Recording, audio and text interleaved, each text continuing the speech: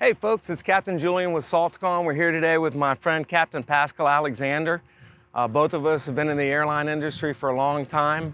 Both of us are instructors and evaluators at a major airline. How long have you been in the business, Pascal? Been in business about 20 years. 20 years. You started out, how'd you start out? Just a little bit about your background.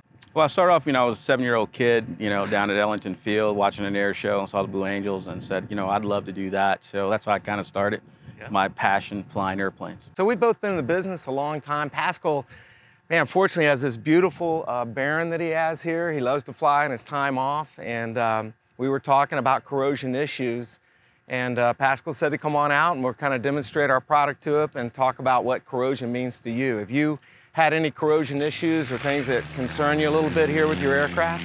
Yes, I've had corrosion issues kind of on my panel right in there, and we noticed rivet head was missing, and when we opened it up we saw corrosion on the formers and stringers that I had to get replaced by the manufacturer. And those rivets come together, it's like a crevice corrosion, and it's really kind of hard to stay ahead of that kind of thing, and that's really what SaltScon does for folks. We can get rid of the salts, the pollutants, the things that cause the corrosion in the first place.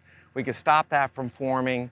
And man, I know that in like 2006, there was over 2 billion just in corrosion-related incidents trying to fix stuff on aircraft. So hey, how about talking to us a little bit about where you had? What did you have here with your corrosion? What we had to do was we noticed one of the rivets was missing right around in this point. So when we opened it up, we noticed that the formers and stringers in this area were very corroded. Right. So we had to actually take this whole panel off and have it replaced, which is not cheap to do.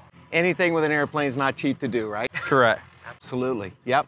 And you'll see this a lot with aircraft, folks, where you have two metals coming together. If you're just washing your plane with fresh water, you're really just dissolving the salt and you're moving it around, and it'll push it up into these crevices, especially like where your flaps are, where the 2 points come together, and it gets trapped in there. And that's really where we run into some of these issues. So to keep the salt and keep the acids and keep the pollutants off your plane, if you do this regularly, man, there's a much less chance of kind of having the issue you have. Rivet areas, crevice corrosion, these can be really big areas for us. So what we're going to try to do today for Pascal and everybody else is just teach you a little bit about corrosion, how we can kind of deal with that, and ways to protect your aircraft. Because in this, it's a lot less expensive to stay ahead. And it's not just about expensive, it's about safety too. So SaltScon is plural because we address the other various forms of salt as well.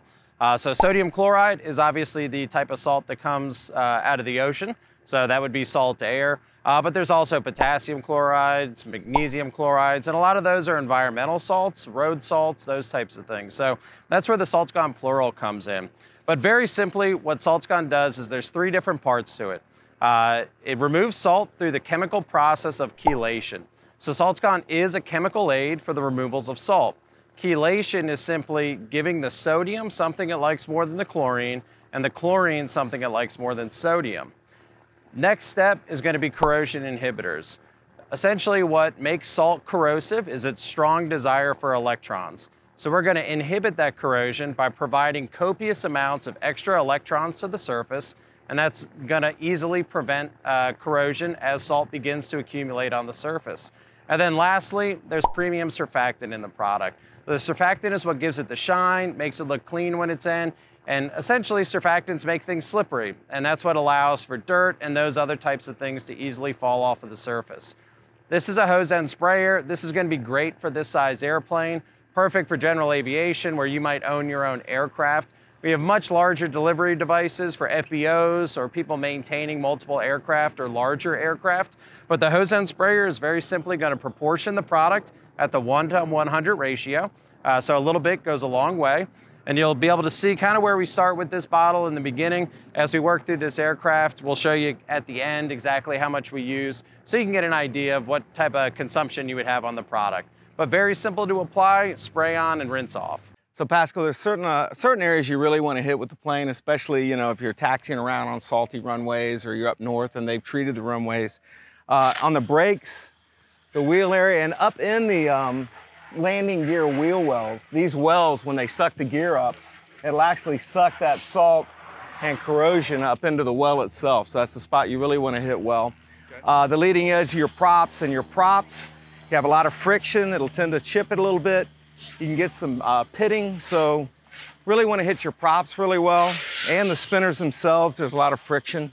And like you were talking about, right in the engine is fine. There's not paint on some of the areas that you were worried about, but we're totally safe to spray it right in here.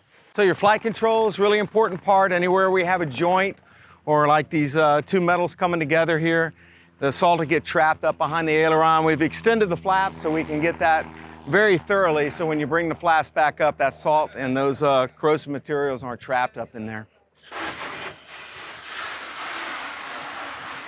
Good news is on these joints that are greased and you have protection, it'll leave all that grease and all the oil-based protection you have already on there.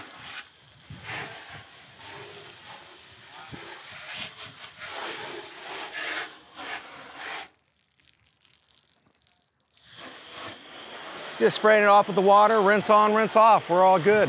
It's that quick. So here again, main landing gear. When you're taxiing around on a salty surface, you're up north on a treated runway. When you bring that gear up in, it'll be around the brakes, and now you've got it up there kind of trapped. And this is really a spot you want to hit really hard, is your braking systems and the wheel well themselves.